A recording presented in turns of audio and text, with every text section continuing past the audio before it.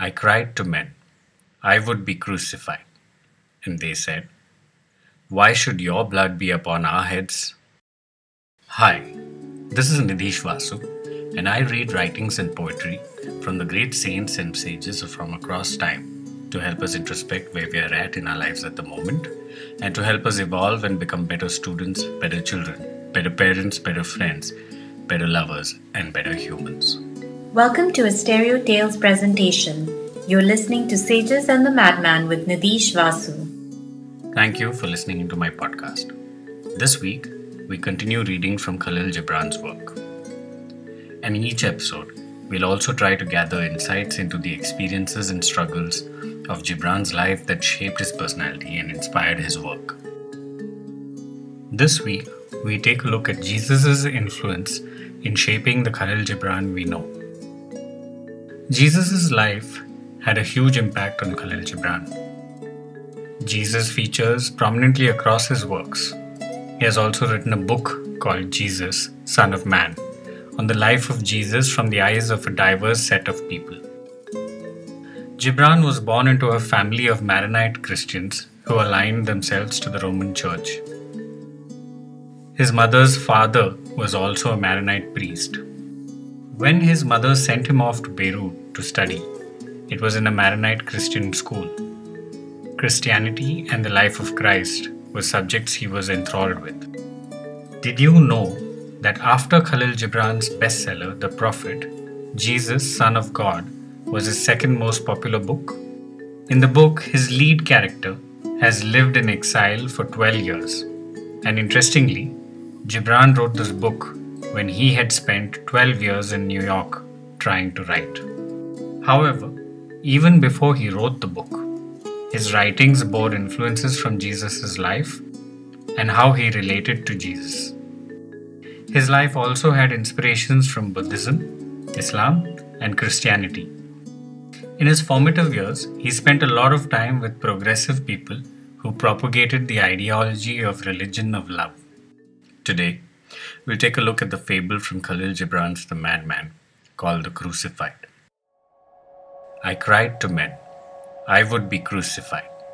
And they said, why should your blood be upon our heads? And I answered, how else shall you be exalted, except by crucifying madmen? And they heeded, and I was crucified. And the crucifixion appeased me. And when I was hanged between earth and heaven, they lifted up their heads to see me, and they were exalted, for their heads had never before been lifted. But as they stood looking up at me, one called out, for what art thou seeking to atone? And another cried, in what cause dost thou sacrifice thyself? And a third said, thinkest thou with this price to buy world glory? Then said a fourth, behold how he smiles. Can such pain be forgiven? And I answered them all and said, remember only that I smiled. I do not atone, nor sacrifice, nor wish glory, and I have nothing to forgive. I thirsted, and I besought you to give me my blood to drink. For what is there can quench a madman's thirst but his own blood? I was dumb, and I asked wounds of you for mouths. I was imprisoned in your days and nights, and I sought a door into larger days and nights. And now I go, as others already crucified have gone.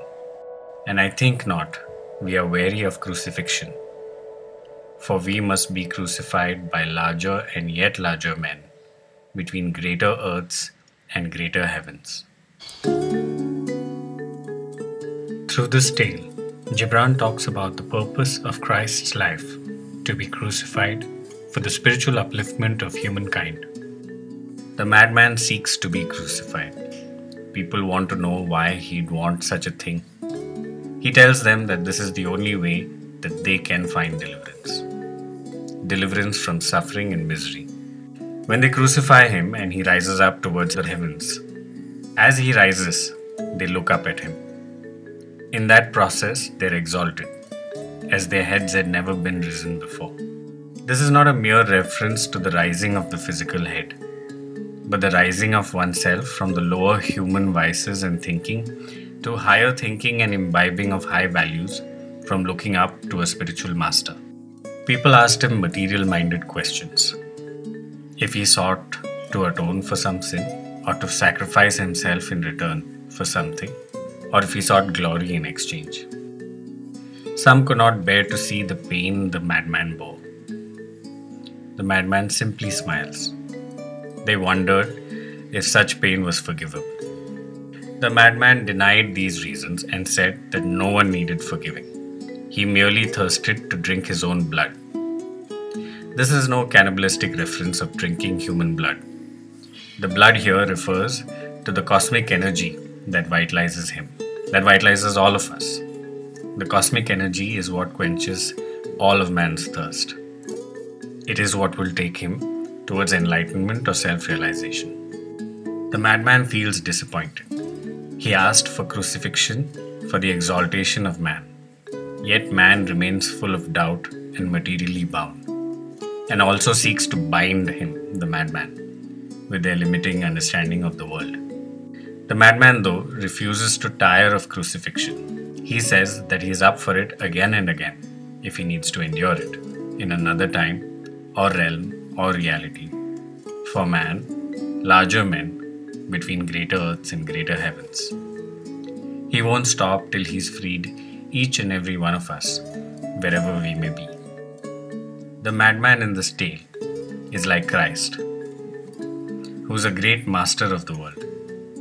He's come to show us the truth, to show us the way to rise and evolve.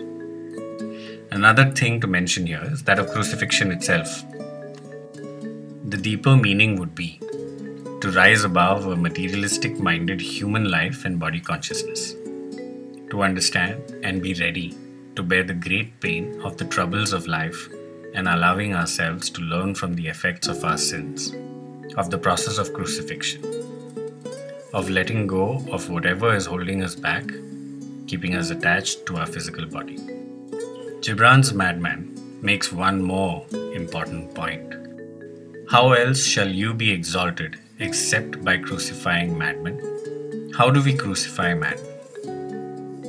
Initially, by ridiculing them, then ostracizing them and opposing them and their ideas in whatever way possible. In the process, a sort of connection forms. We study their lives, teachings, purpose. Through this connection, the madmen take upon themselves our sins. Through crucifixion, they cleanse us of our sins. We rise from ignorance. We now understand their lives, their teachings, and the purpose of their lives in crucifixion itself.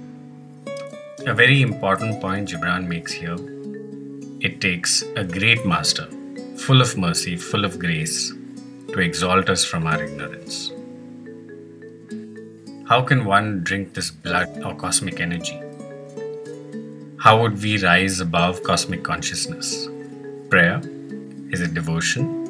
Meditation? How are you working to commune with your higher self? Are you making the effort to spend some time to make this connection? I'd like to hear your views on my interpretation of this tale. Please write to me on our Facebook or Instagram page. You can also email me. Thank you for listening into this week's podcast. Please try to take some time out in the quiet just before you go to sleep to introspect, to look within, to be grateful, to make a note of everything you've learned today. Let this be a time you spend for yourself, loving yourself, appreciating the good from the day and the lessons learned. If you pray, please do send out a prayer of healing for the world as the world begins to get back to work. Pray for those in need of healing and those at high risk.